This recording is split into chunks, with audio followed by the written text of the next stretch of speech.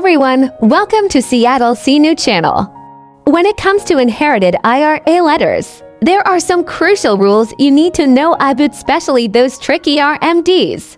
Today, we're breaking down the 10 must-know RMD rules for inherited IRA letters, so you can navigate this financial landscape with confidence. Let's dive in. First, a quick refresher. RMDs, or required minimum distributions, are mandatory withdrawals you must take from certain retirement accounts, including inherited IRA letters.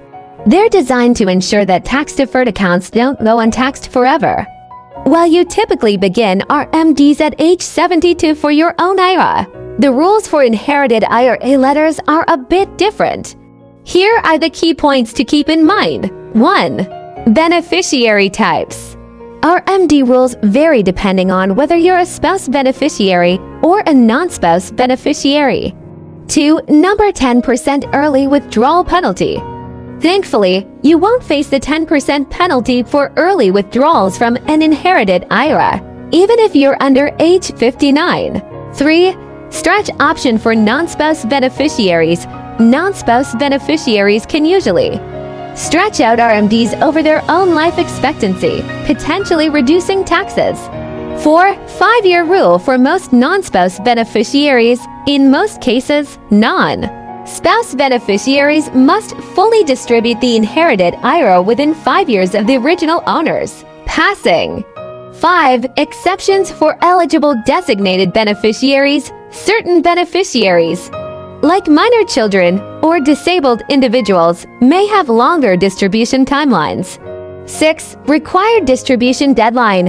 RMDs must be taken by December 31st of each year.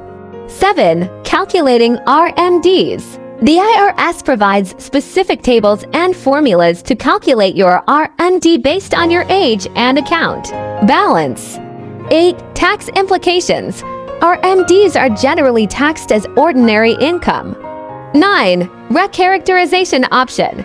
In some cases, you may be able to recharacterize inherited IRA distributions to Roth IRAs for tax benefits. 10. Seek professional guidance. Navigating RMD rules can be complex, so consulting a financial advisor is always a good idea. This video is for educational purpose only. Remember, failing to take RMDs can result in hefty penalties, so staying informed is crucial. If you've inherited an IRA, reach out to a qualified financial advisor to discuss your specific situation and create a plan that aligns with your financial goals. Thanks for joining me today. Don't forget to like and subscribe for more helpful financial tips, and share this with friends.